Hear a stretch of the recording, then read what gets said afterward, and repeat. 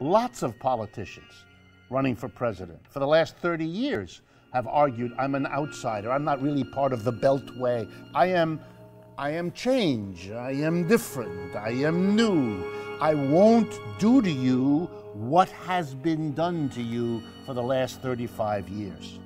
What is it that has happened to people over 35 years as they kept voting for somebody who was an outsider and who was different and who would bring hope and change?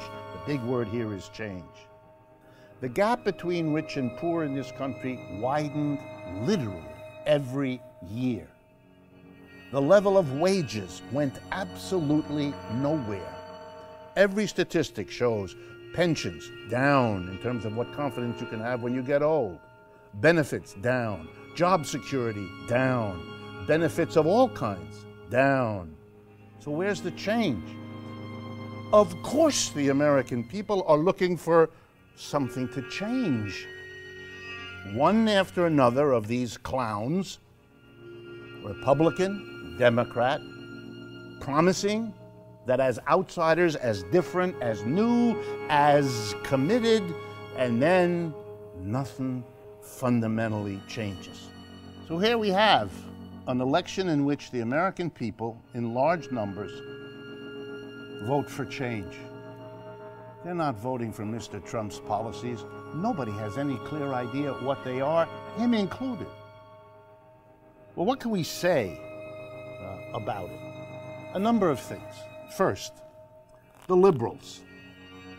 They made the following mistake over the last 30 years, which they never admit. I don't think they'll admit it now either. They thought they could make themselves in power forever by saying to the mass of people, vote for us because we are not going to do it to you as badly as those Republicans do. The deterioration you're suffering will slow down. We'll give you some offsets. We'll do a few things to make the downturns less painful. And that's all we have to do. They were convinced that the mass of people had nowhere else to go. I mean, either Democrat, which isn't so bad, or Republican, which is worse. So as long as you're a little bit better than the Republicans, you win. You get all their votes. You don't. Because what you're doing is you're creating in your own ranks a mass of people who, if they see a chance for something that might really change, will go there.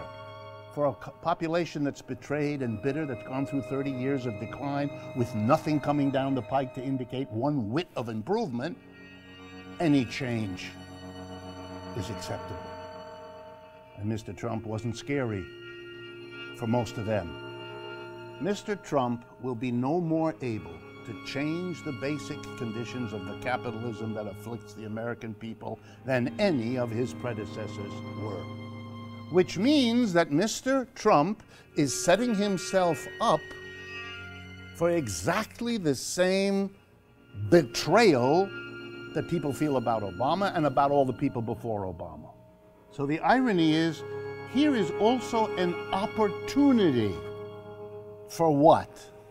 We have a chance as a left, now that we are much larger and know ourselves to be larger, now that we have shown that 13 million Americans will vote for somebody who says, yeah, I'm a socialist.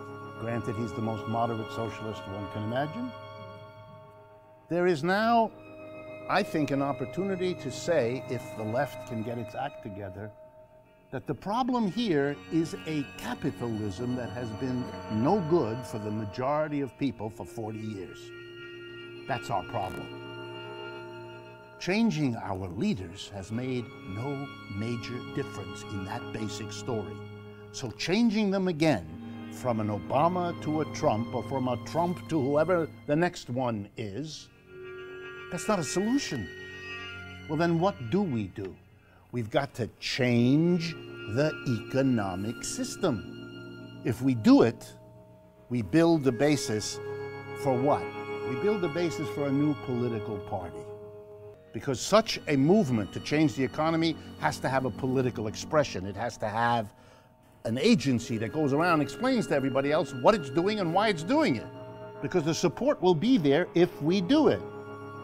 This will be a political party whose goal is to reduce the footprint of capitalism in our economy and to raise the footprint of an alternative system, which you can call worker co-ops, which I do, or worker self-directed enterprises, or a different way of organizing production so that people together democratically decide what to produce, how to produce, where to produce, and what to do with the profits. And you need a political party that will advocate for that kind of change. And by doing that, we'll show that the Republicans and Democrats are advocates for the continuation of capitalism. They just differ on exactly how to do it. But two parties that are two wings of the same economic commitment means you don't have any real choice unless another party comes along, which is another argument for its emergence. We are strong enough to do that now.